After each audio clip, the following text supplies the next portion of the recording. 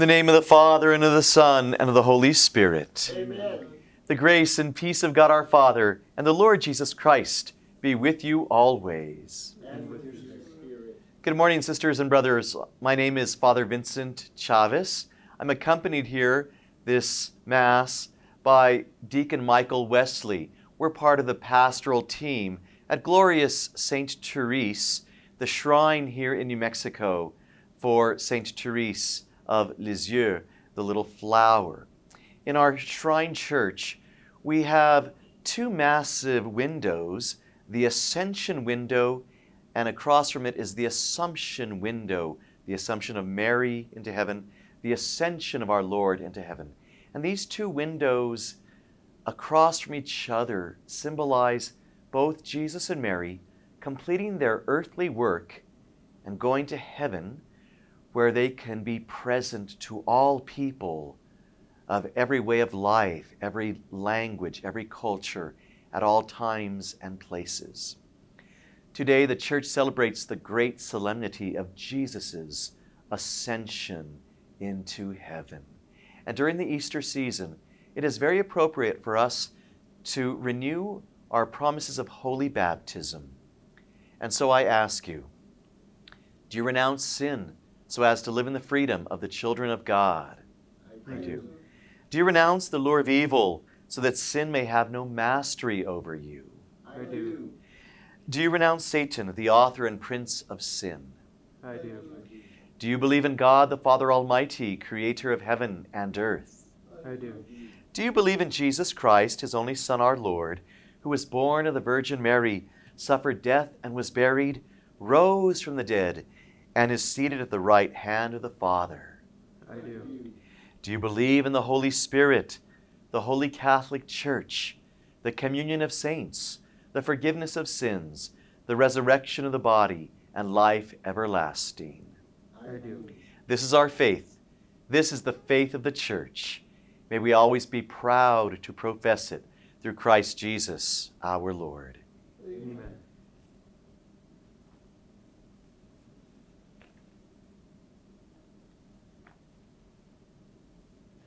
Let us pray.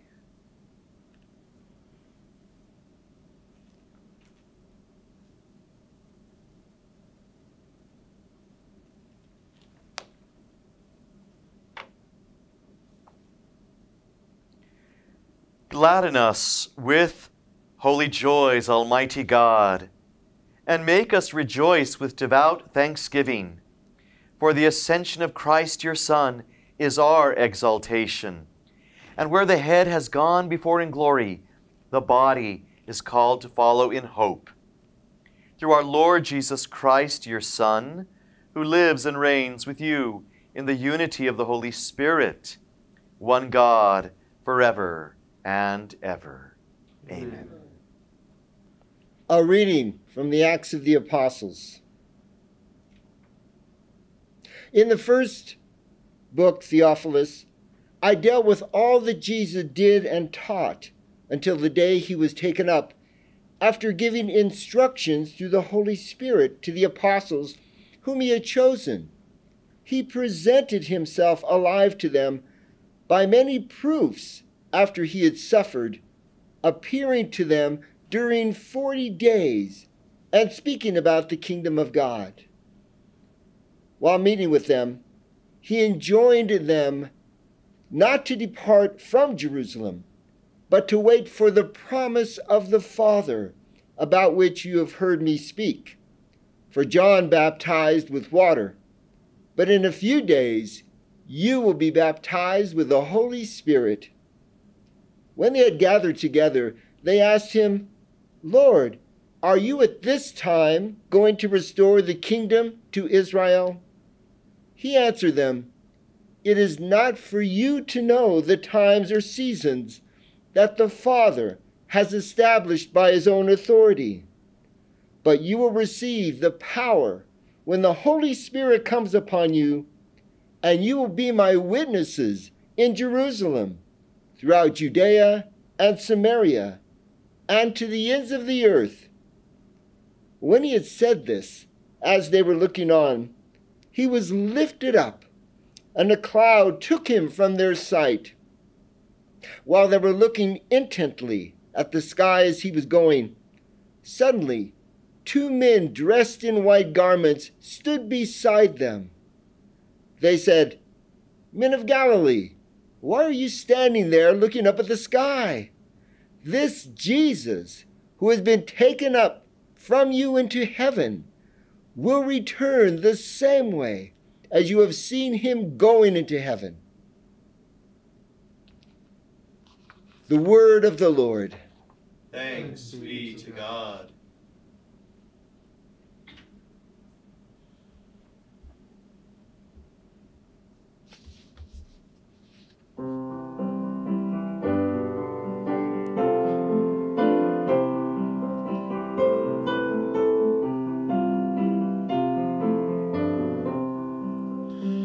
God mounts his throne to shouts of joy. Alleluia, alleluia. God mounts his throne to shouts of joy. Alleluia, alleluia. All peoples, clap your hands, cry to God with shouts of joy. For the Lord Most High we must fear, great King over all the earth. God mounts his throne to shouts of joy. Alleluia, alleluia.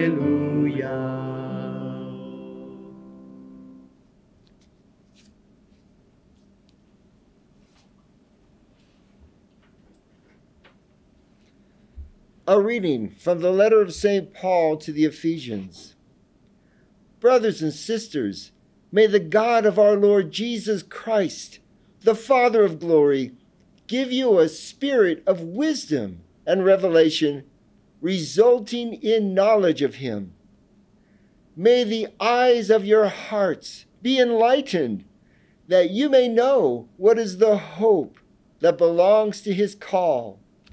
What are the riches of glory in his inheritance among the holy ones? And what is the surpassing greatness of his power for us who believe, in accord with the exercise of his great might, which he worked in Christ, raising him from the dead and seating him at his right hand in the heavens, far above every principality, authority, power, and dominion, and every name that is named, not only in this age, but also in the one to come.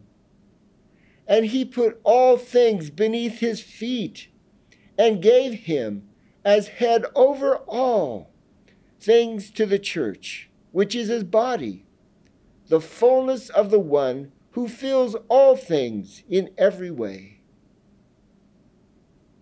The word of the Lord. Thanks be to God.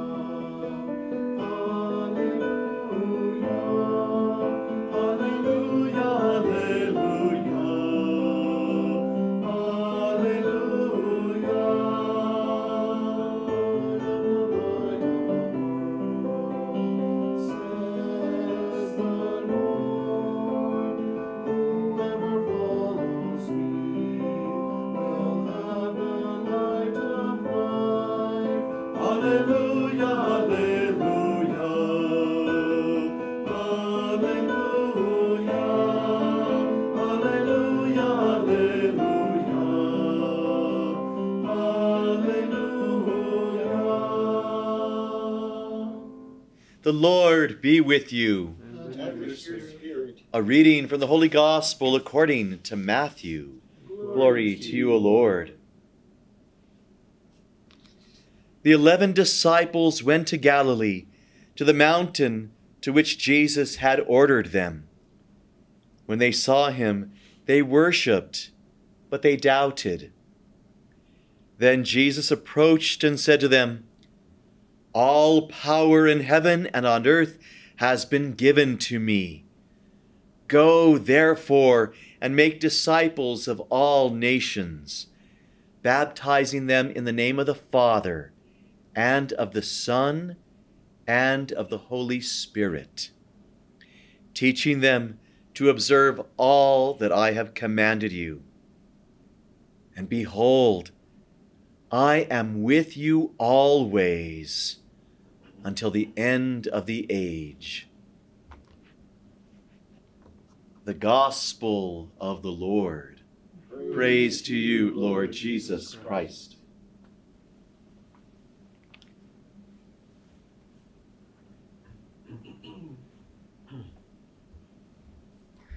In chapter 16 of the Gospel of John, Jesus tells the apostles that he's going to leave them. And the apostles are very sad when they hear this. You know, they love Jesus, and they have come to identify with him, and they can't imagine a life without him. But Jesus tells them that they should be happy that he's leaving them, because if he doesn't leave, he can't send them the Comforter.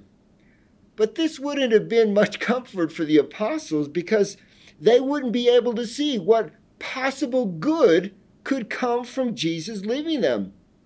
You know, for 3 days now, they had been in the presence of this charismatic, loving person. They were constantly experiencing these signs and wonders that Jesus did. And whenever there was an obstacle in their path, Jesus was able to deal with it. You know, they believed that as long as they were with Jesus, no harm could come to them. And now Jesus is leaving them, and they're supposed to be happy about it? Well, sometimes we too can feel overconfident when we have everything going our way. You know, why should we trust in God when we have Walmart to provide for our needs? And the apostles may have grown to feel this way about Jesus too. Why did they need to have faith in God? Jesus had enough faith for all of them. But after the crucifixion, and especially after Jesus' ascension into heaven, they didn't have the security in Jesus that they once had. Who were they going to trust in now? So they hid and they prayed. And as they prayed, they realized that they still could trust in God. And this was the reason that Jesus had been taken from them. They had to be weaned away from their trust in a man, albeit Jesus Christ, but a man still. They needed to be weaned away from him so that they could begin trusting in God themselves. So when they received the Holy Spirit on the day of Pentecost, they were ready to go out and perform signs and wonders themselves. Jesus' absence helped them to realize that God could work through them too. So, what will the absence of our securities do for us? Will it help us to realize our need for God? Will it increase our faith in him? You know, the coronavirus didn't come from God, but it is an opportunity for us to grow in our faith and in our trust in him. And, like with the apostles, if our faith in God grows through this trial, we may be opening the doors for a brand new Pentecost ourselves. Trusting in our Lord on this solemnity of the Ascension, let us offer the needs, the worries, the burdens, anxieties that we hold before the throne of the Most Holy One. For the church, that we continue to carry on the commission Christ gave to his first disciples, preaching, teaching, and baptizing throughout all nations. Let us pray to the Lord. Lord, hear our prayers. That all nations will lay down their arms and resolve never again to use instruments of death to resolve disagreements and discord. Let us pray to the Lord. Lord, hear our prayer. For all who suffer from systemic persecution, oppression, and discrimination, that justice and righteousness may overcome sin and all evil. Let us pray to the Lord. Lord, hear our prayer. For the parish vocations committees of our diocese, that they will grow in appreciation of the task entrusted to them, and that the seeds of awareness they plant will grow to maturity through prayer and care. Let us pray to the Lord. Lord, hear our prayer. And for the members of our community that are in need of prayer and whose intentions are contained in this basket, let us pray to the Lord. Lord, hear our prayers. Hear us, loving God. Hear and answer the prayers and needs that this your faithful people bring before you through Christ our Lord. Amen.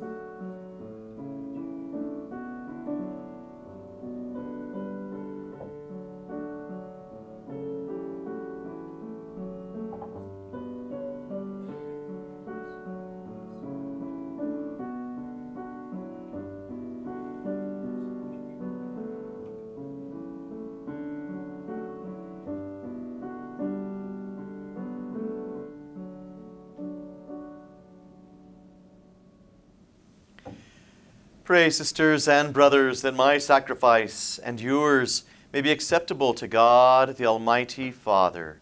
May the Lord accept the sacrifice at your hands for the praise and glory of his name, for our good and of all his holy church. We offer sacrifice now in supplication, O Lord, to honor the wondrous ascension of your Son. Grant that through this most holy exchange we too may rise to the heavenly realms, through Christ our Lord. Amen. The Lord be with you. And with your spirit, Lift up your hearts. we lift them up to the Lord. Let us give thanks to the Lord our God. It is right and just. It is truly right and just, our duty and our salvation, always and everywhere to give you thanks, Lord, Holy Father, Almighty and eternal God. For the Lord Jesus, the King of glory, conqueror of sin and death, ascended to the highest heavens as the angels gazed in wonder. Mediator between God and us, Judge of the world and Lord of hosts, he ascended not to distance himself from our lowly state, but that we his members might be confident of following where he, our head and founder, has gone before. Therefore, overcome with paschal joy, every land, every people exults in your praise, and even the heavenly powers, with the angelic hosts, sing together the unending hymn of your glory, as we acclaim.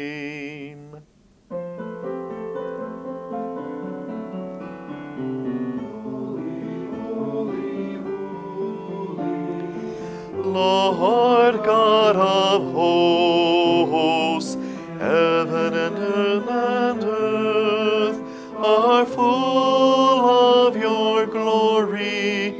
Hosanna in the highest, Hosanna in the highest. Blessed is he who comes in the name of the Lord. Hosanna in the highest, Hosanna in the highest. We pray the second Eucharistic prayer, the most ancient of the Church, composed in Antioch of Syria. And of course we hold the people of Syria and that country in our hearts as we use their ancient text. You are indeed holy, O Lord, the fount of all holiness. Make holy these gifts by sending down your Spirit upon them like the dewfall, so that they may become for us the body and blood of our Lord Jesus Christ. At the time he was betrayed and entered willingly into his passion, he took bread and giving thanks broke it and gave it to his disciples, saying, Take this, all of you, and eat of it, for this is my body, which will be given up for you.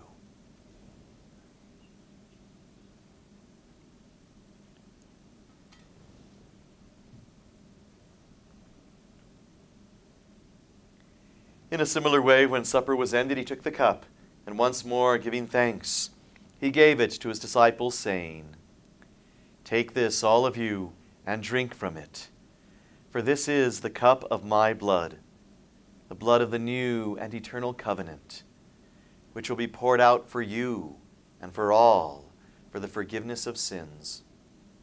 Do this in memory of me.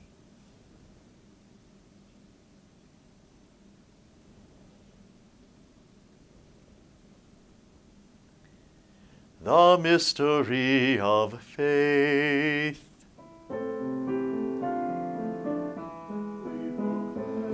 Your death, O Lord, and profess your resurrection until you come again, until you come again. Therefore, as we celebrate the memorial of his death and resurrection, we offer you, Lord, the bread of life and cup of salvation, giving thanks that you have held us worthy to stand in your presence and serve you. Humbly we pray that, partaking of the body and blood of Christ, we may be gathered into one by the Holy Spirit. Remember, Lord, your church spread throughout the world, and bring her to the fullness of charity, together with Francis our Pope, and John Charles our Bishop, and all women and men who serve you. Remember our sisters and brothers who have fallen asleep in the hope of the resurrection. And all who have died in your mercy, welcome them into the light of your face. Have mercy on us all, that with the Blessed Virgin Mary, Mother of God, with blessed Joseph, her spouse, with the blessed apostles, St. Francis of Assisi, the patron of our archdiocese, and all the saints who have pleased you throughout the ages, we may merit to be co-heirs to eternal life, and may praise and glorify you through your Son, Jesus Christ. Through him and with him and in him, O God, Almighty Father, in the unity of the Holy Spirit, all glory and honor is yours forever and ever.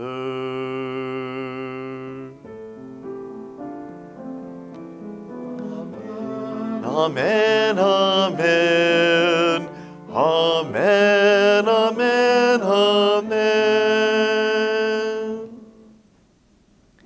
With longing for the coming of the kingdom of God, let us pray to the Father in the words that Jesus taught us. Our Father, who art in heaven, hallowed be thy name. Thy kingdom come, thy will be done, on earth as it is in heaven.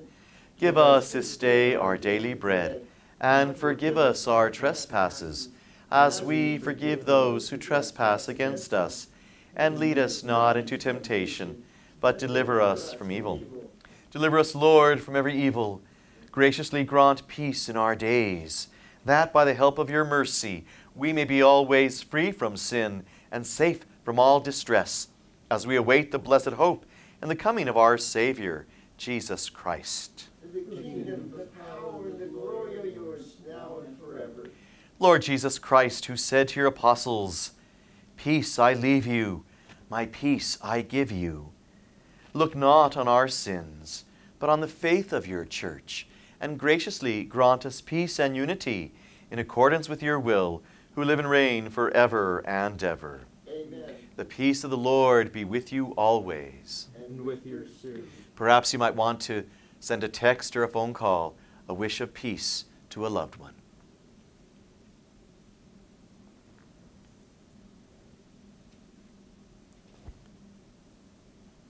Lamb of God, you take away the sins of the world, have mercy on us. Lamb of God, you take away the sins of the world, have mercy on us. Lamb of God, you take away the sins of the world, grant us peace. Behold the Lamb of God, behold him who takes away the sins of the world. Blessed are those called to the supper of the Lamb. Lord, I am not worthy that you should enter under my roof, but only say the word, and my soul shall be healed.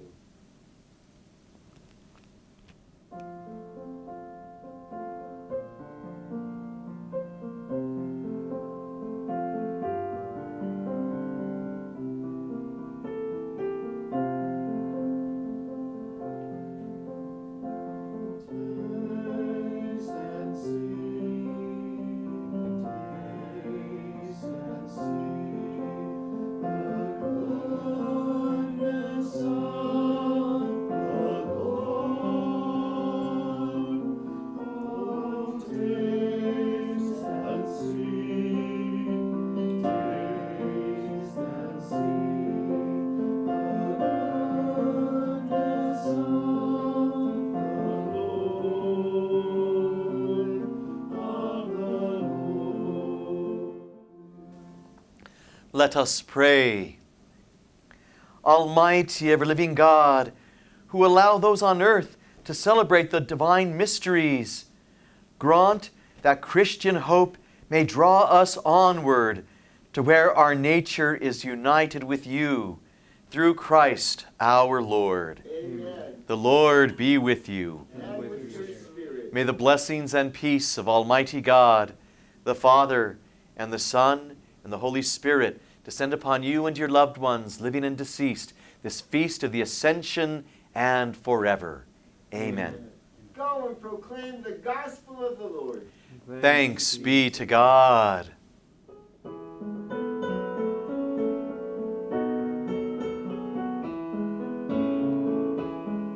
Let us